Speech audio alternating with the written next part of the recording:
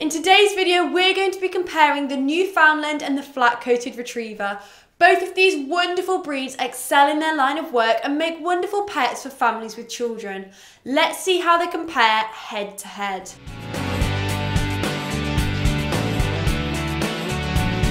Welcome back to the Fenrir Newfoundland show. If this is your first time here, my name's Franny and I'm a certified canine leader here at FenrirCanineLeaders.com.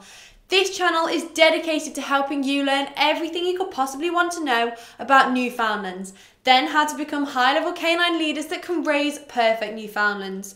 So if you're a lifelong Newfoundland lover, thinking about getting one, or just started your journey with your new Newfoundland, then this channel is for you. So make sure you hit that subscribe button and turn on the notification bell so you never miss a future Newfoundland video. So let's dive into today's video and we'll take a look at the main differences between these two breeds. Let's dig right into each breed's history and get a better look at how our cherished modern canines were developed.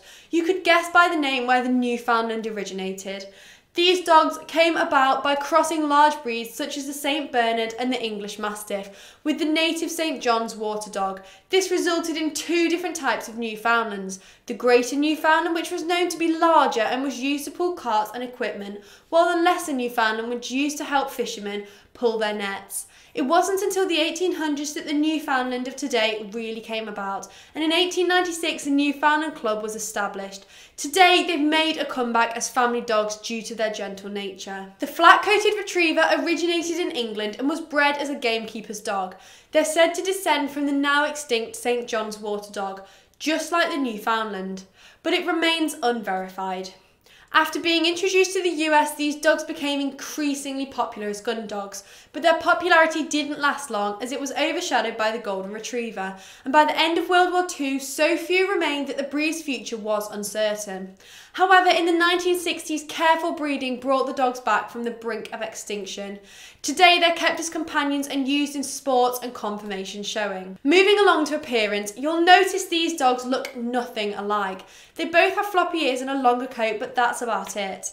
Hey guys, if you want perfect puppies, like all my mates here are, and you're interested in how it is that as a professional canine behaviourist I go about raising and training perfect puppies, I have a completely free course that I think you might be interested, called The Principles to the Perfect Puppy. There'll be a link down in the description box below. It is completely free of charge and you can go and check it out right now, so I can't wait to see you over there. The Newfoundland is a huge breed that stands between 63 and 74 centimetres tall and weighs between 54 and 68 kilograms. The flat-coated retriever isn't nearly as large. They range only from 56 to 61 centimetres in height and weigh between 25 and 36 kilograms. Even the largest flat-coated retriever is smaller than the smallest Newfoundland.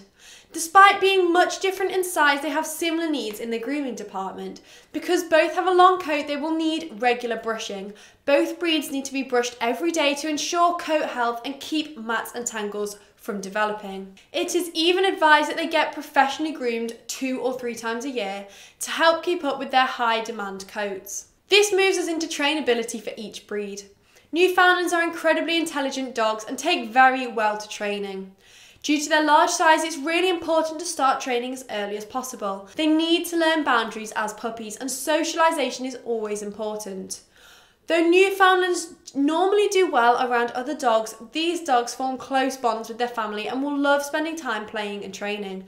They also do extremely well with children, and training can be a wonderful bonding experience between them and older children. Despite this breed's size, they're extremely sensitive and don't do well with harsh punishments. They need a calm, consistent leader and a lot of positive reinforcement. Flat-coated retrievers are also extremely intelligent, but you wouldn't expect anything less from a breed descending from the Border Collie.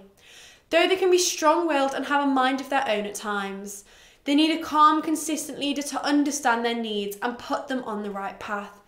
This is partially due to the fact that they mature more slowly than other breeds.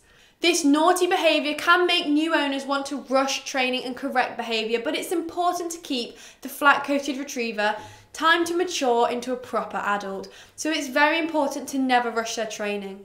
Much like the Newfoundland, they don't do well with harsh correction or heavy-handed methods. Both are wonderful dogs that love to be with their people and love to please. The Newfoundland is great with children of all ages, though due to their size, it's best to supervise any playtime with smaller children. Accidents can happen though, and are less likely to with proper training. Being working dogs, they need a lot of physical and mental exercise, but will become couch potatoes if left to their own devices. This may make them slightly more ideal in a home environment, paired with the fact that they do well with other dogs, people and even cats as long as they were raised around them. Much like the Newfoundland, the flat-coated retriever gets on well with children, other dogs and cats as long as they were raised around them. Though they tend to take after their collie ancestors and are all go, go, go. That's no problem for someone with an active lifestyle, though others may find them hard to keep up with. No matter which dog a family picks, they'll have a wonderful and active companion for themselves and their children. Though the Newfoundland certainly needs more space, so that's definitely something to consider when choosing one as a canine companion. I hope you've enjoyed today's video. If so, please make sure you hit that like button, get involved in the comment section down below, and don't forget that if you are new here, make sure you subscribe, as we have 2 dedicated Newfoundland videos coming here every week. So I can't wait to talk to you again on the next episode of the Fenrir Newfoundland show.